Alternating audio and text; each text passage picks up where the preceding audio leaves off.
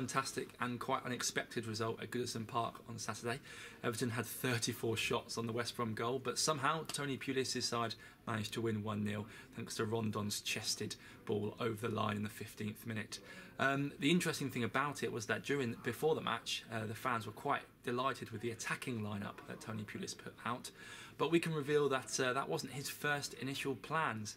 On Friday, they trained at a Liverpool FC training ground, and their setup was leaked to Everton. So on the morning of the game, Pulis changed it up, made 3 changes, brought Saido Berahino into the team and Stefan Sessegnon, and it's a move that paid off really. Obviously, that attacking lineup did have to defend in spades, did have to get men behind the ball, but what a defensive performance it was. That's a win for Albion. It's their first win in 6 games in the league, and it puts them 8 points clear of the relegation zone.